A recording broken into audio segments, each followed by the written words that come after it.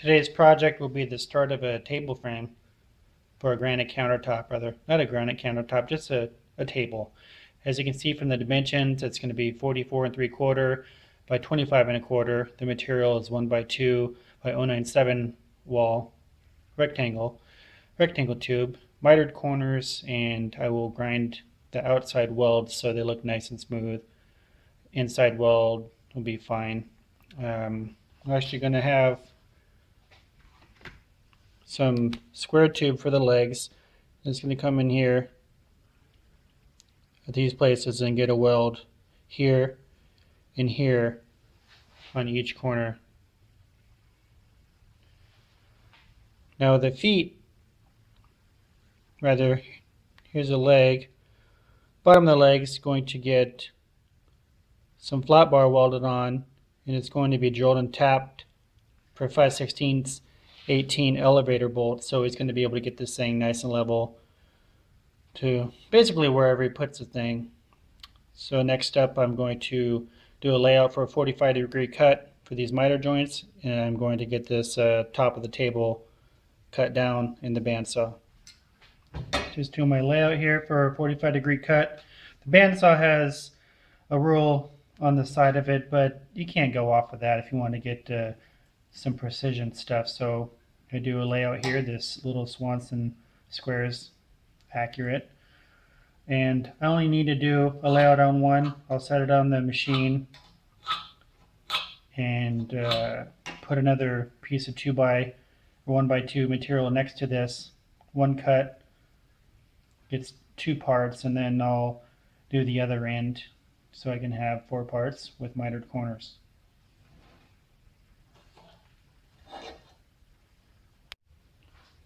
As you can see, the saw got a bath since the last time you've seen it. To change the angle on these guys, let's keep these 2 wrenches right here for easy access. We all like easy access, right?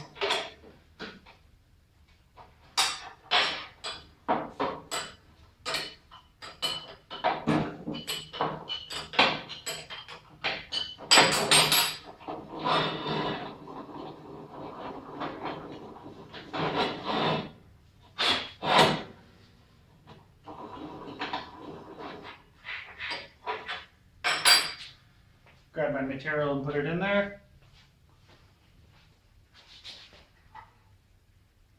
I'm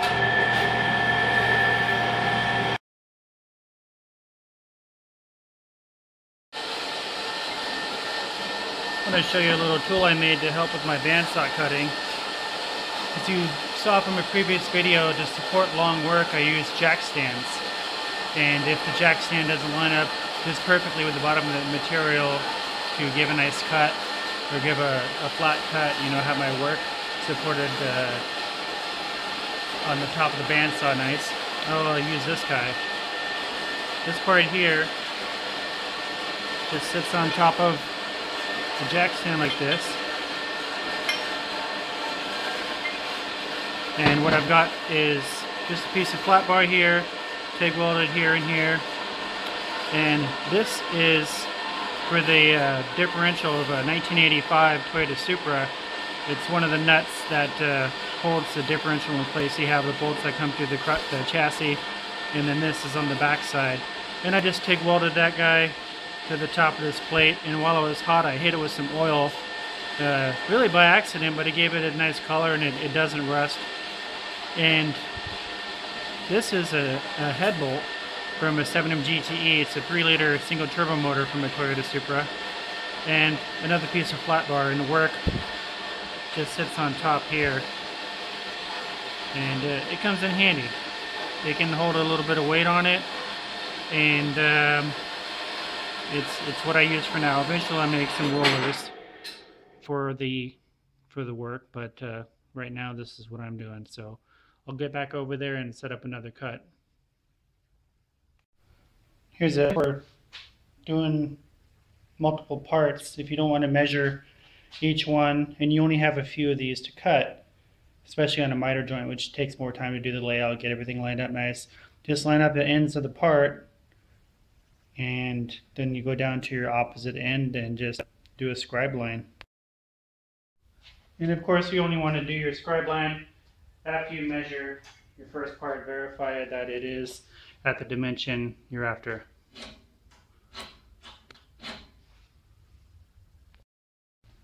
Here's another option for doing multiple cuts for the same size part. Line up your ends like you saw in the previous clip. You set your previously cut part on top of the stock that needs to get cut down.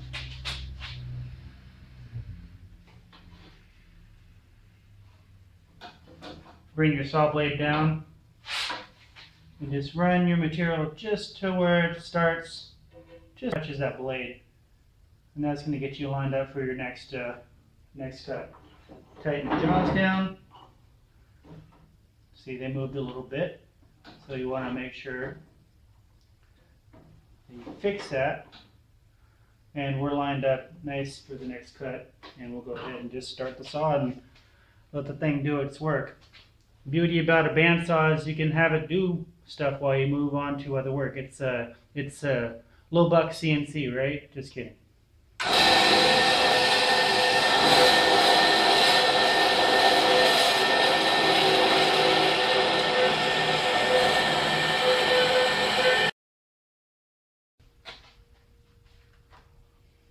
Next up, working on the parts that will get the hole and threaded for the 5/16 18. And just a little tip for deburring these. Since this is all drop material, I'm not concerned with preserving the lengths of these. I'm going to put them in the drill press and just one hole for 4 parts. So right now I'm not going to remove any material other than the mill scale, and rather than hold 1.5-inch square parts in here on this flat disc, I can go about it in a safer fashion and just do the ends of the built-in handle here.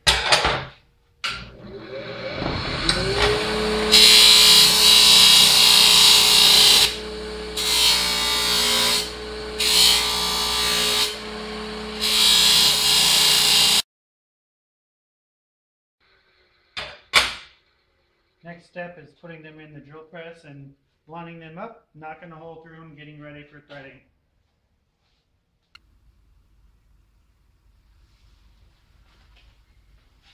I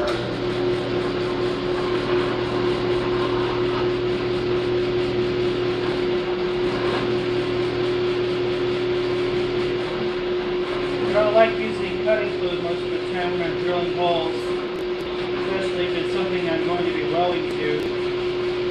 And I find I can get plenty of life out of bits without using the fluid.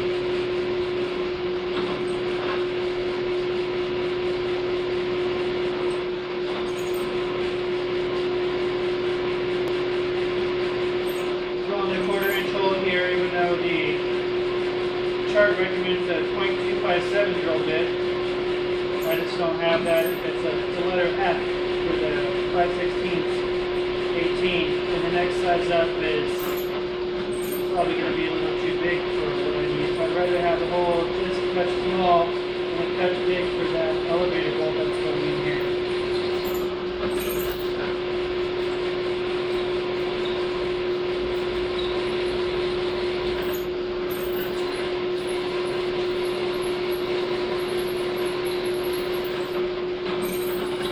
After I get this hole in here, I'll go ahead and set up and get all the 5/16 18 shaft run through each one of these, and then I'll put it on the bandsaw in this configuration and just make one cut for 4 pieces. Now I'll come in here on each one of these parts and get a little countersink. Anybody want to donate a mill to me?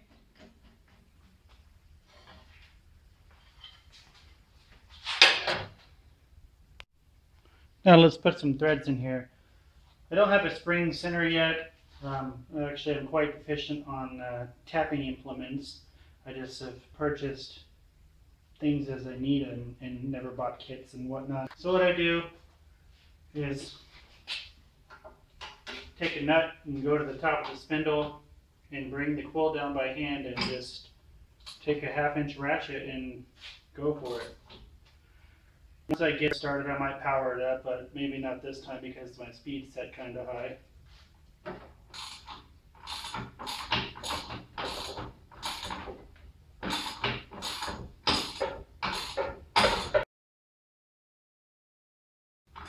And I'll do the other 3 off camera.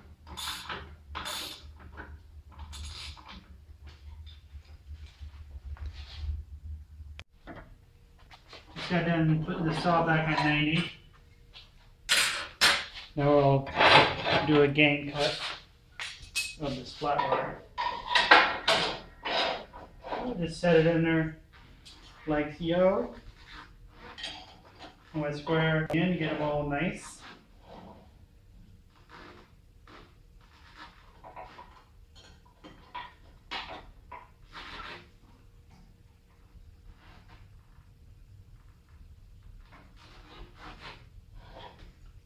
And I have my square set to 1.5 inches, so these can be 1.5 inch square. And I'll just run these in until the end of the blade touches the saw. And then we can go ahead and do our cut. And we will get 1.5 inch wide parts.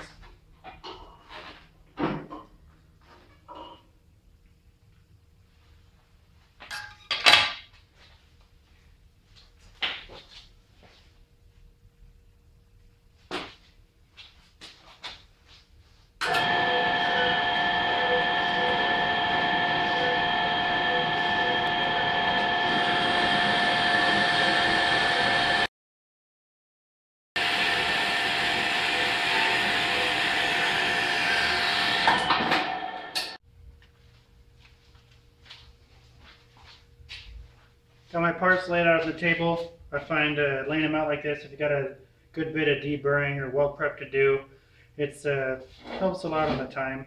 A little bit of a production tip there for my massive quantity of 4 parts. There we go. After I put power to my tool.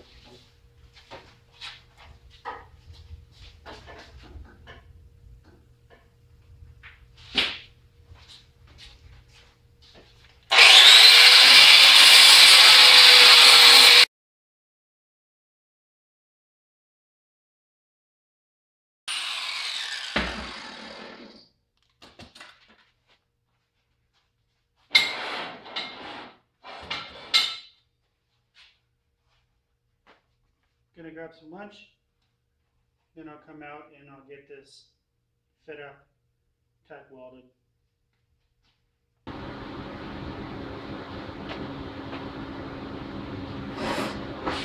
Right now I'm set up to weld these feet, the threaded feet, 5/16, 18. These saw me struggle through on the drill press, release one of them. And they're gonna go right onto the end of these. I've got everything weld prepped and wiped down, deburred, etc., etc. There we go. Got the machine set on 125 amps. I'm not going to need all that, but that's what it's on right now. And again, the material is 0.97 on the tube and 1/4 inch thick plates. If I was welding 1/4 inch, I might crank up the machine all the way to 175 amps. When I'm fitting things together, sometimes, rather most of the times, I'll take the weld seam, the tube weld seam on the inside of these guys, and I'll face them in the same direction when I do the fit up. So I'll set this up on the table all the same way, and I'll take the factory edge on this flat bar and face them all in the same direction, so when I put the thing together, these two will be facing in the same direction. It's a little anal, but why not, right? So I'm going to hold these on by hand. I've made sure that all the parts are square. And I'll just come in here and put a little tack right here. And then flip it over, do another tack, and go down the line. That way I can do all my welding without anything causing any issues.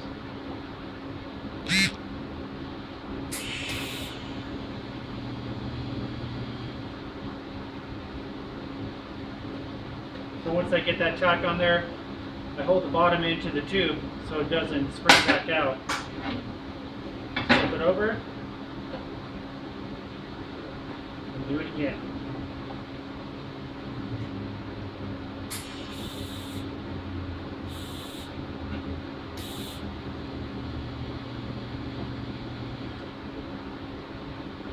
When I'm doing these autogenous tacks, meaning no filler, since I'm working with two different thicknesses of material, I'll take the torch and focus the heat on the thick part, get the puddle going, and then I'll wash it over to the thinner part.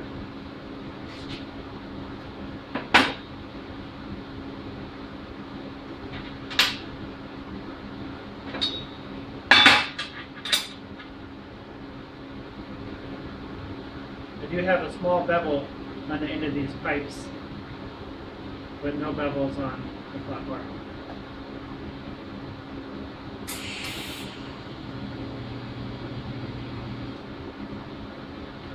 Again, until that little puddle pulls, I'll put pressure on the bottom of the flat bar here toward the tube so it doesn't pool in the open position.